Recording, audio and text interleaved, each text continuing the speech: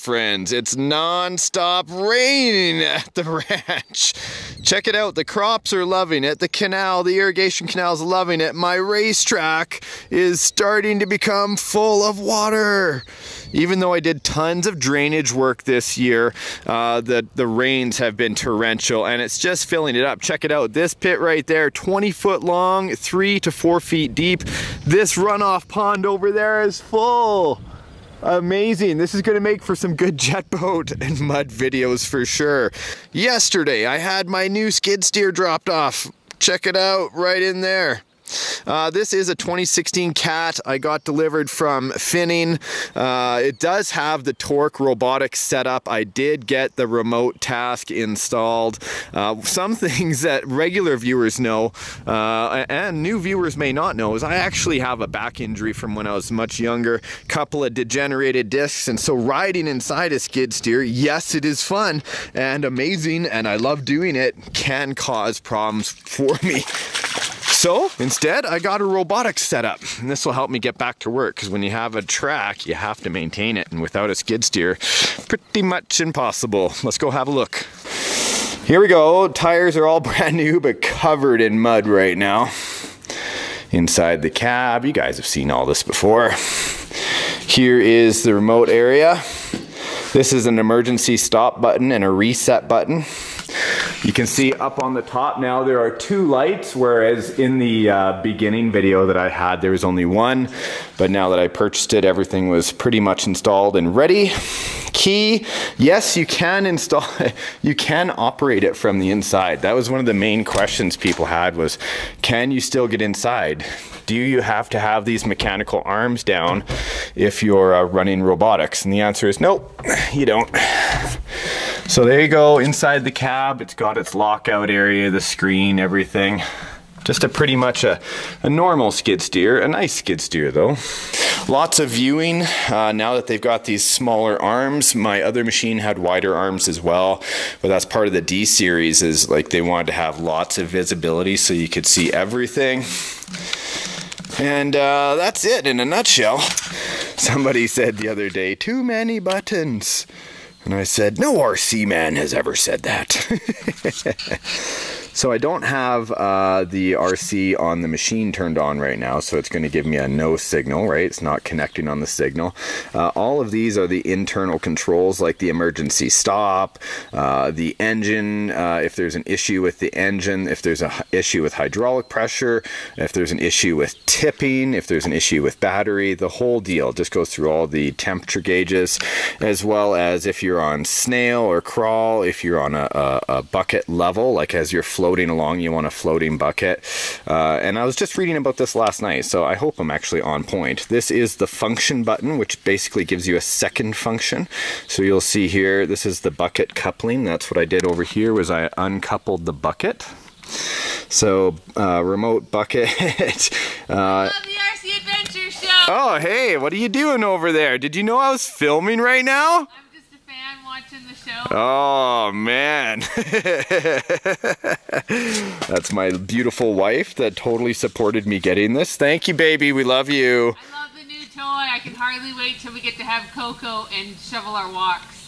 Yeah, hot chocolate while we're moving snow. That'll be nice while it's super freezing. So here we go with the snail's pace if we want just to kind of crawl along, and of course the parking brake.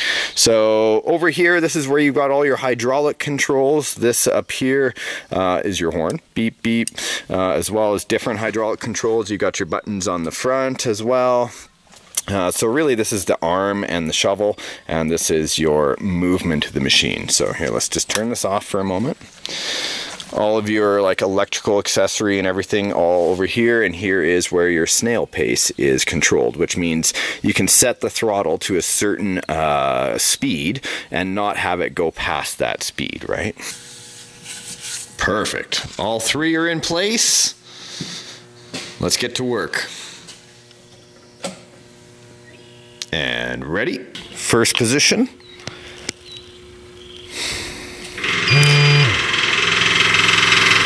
Parking brake is engaged. Look at the top. So the green one is saying that everything is a go. So I'm going to go ahead and start the ignition.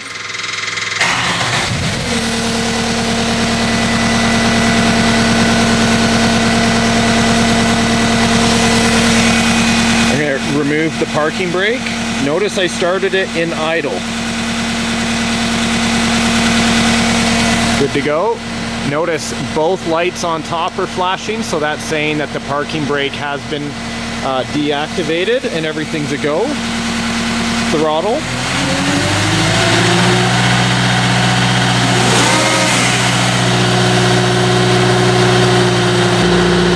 So I've already had it warmed up. I've had it running a few minutes before I turned the camera on, so I know we're good to go.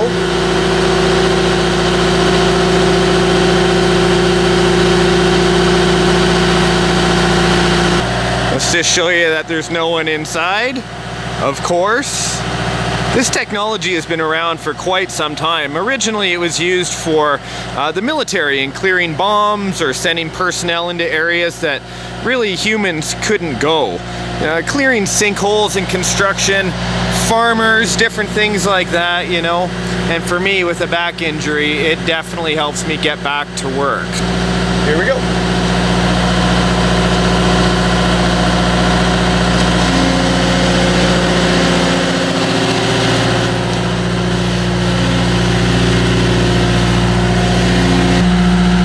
I've taken off my control box just to give you more of a first-person view. So I'm going to turn off the parking brake. Everything's good to go. You can see I can move it now.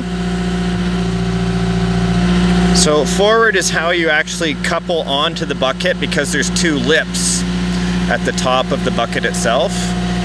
Lining it up right there. Give it a gentle nudge. As I raise it, I just move forward a little bit. There we go, lifting it up, and now when I tilt the controller, I can lift the bucket. I'm just going to move the bucket down a little bit so we're not putting any pressure on anything. There we go. Coupler itself is just a simple lock.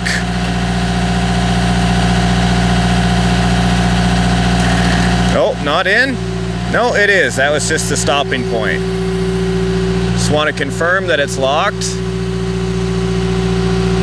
I see one side isn't locked, or is it? No, it is. Everything's perfect. So let's go ahead and uncouple it, just so I can get you up closer so you can see what's going on with the coupler itself.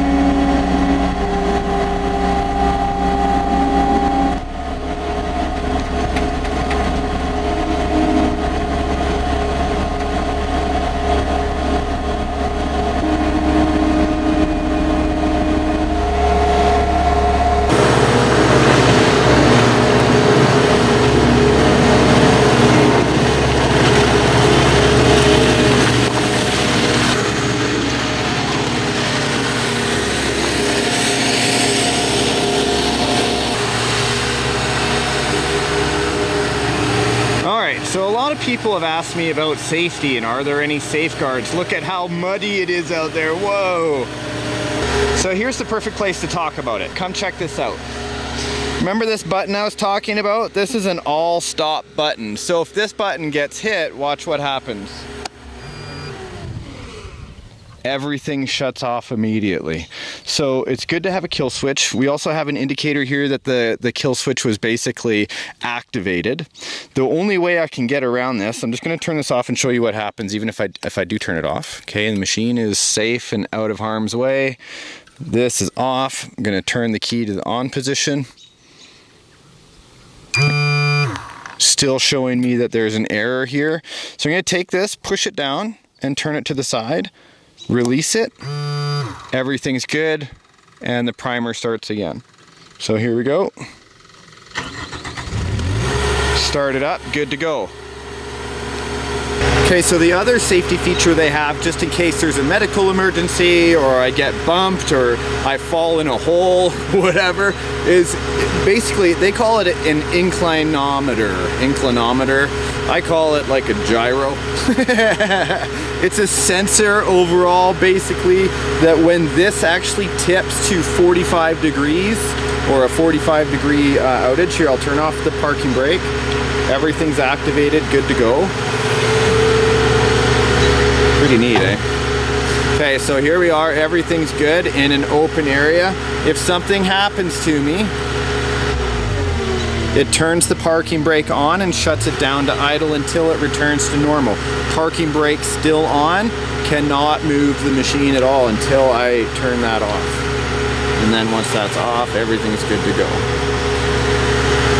So there's that one. So emergency stop button on the controller, 45 degree shut off just in case something happens. Even if you lean forward too far, you hear it. Lean forward too far, shuts down. Idle goes back up, waiting for me to get back going. So there you go, that sensor is there. Also, if you have a signal loss, it'll do the very same thing. It just stops, everything's put on park. Except I've got pretty much great signal out here. See, 45 degrees. My signal is amazing out here, so I've got lots of giddy up and go. So that'll do it for today, my friends. I got more coming up. It's too messy, too sludgy. I need some more practice. I want to couple some forks on here, maybe lift some pallets, move some stuff around here, different rocks and stuff. So stay tuned. If you want to hit the subscribe button, you won't miss anything with me and the new skid steer here. And of course, the awesome Torc Robotics remote task setup system that I have. So yeah, until next time, guys, if you like it, hit the thumbs up button, leave a comment below, and I will see you in the next RC adventure. Now get outside and have some fun with RC, no matter what size it is. Bye.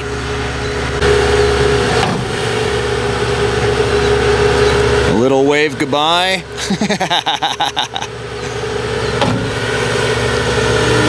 I look forward to digging some more. Woohoo! Man, look at the mud. Crazy. Skid steer. Let's go.